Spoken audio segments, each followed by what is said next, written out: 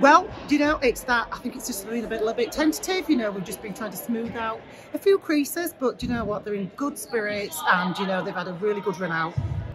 Liana, unfortunately, isn't with us on Saturday, but obviously she's had lots of input in the last 2 weeks. Yeah. She's our head coach, and you know, she set the programme out before she had to sort of like depart very, very quickly for personal reasons.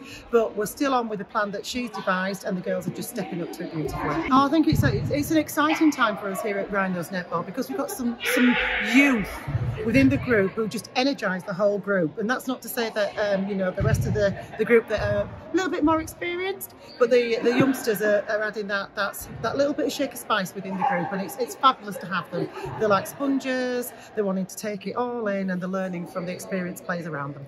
2 signings haven't been able to join us. Could you just give us a little update on that? Yeah, it's our South African imports. I don't think it's any secret that, you know, that they are at the moment just have injuries that they're dealing with and that they're managing, and South African Netball have their sports science team wrapped all around them, making sure that they're okay, and we hope to see them very soon.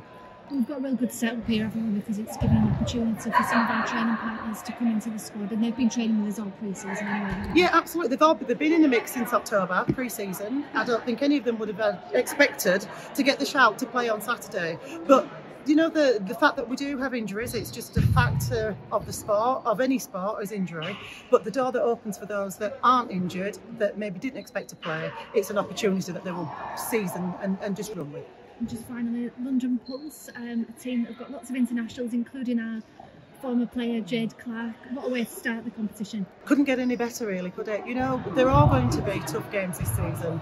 The movers and the shakers throughout the off-season have seen the balance really across quite a lot of the team. So whereas historically, you know, you maybe got one team that had a little bit more strength than their opposition, well, I think that things are going to be a little bit more balanced this season. So it's going to be a good one.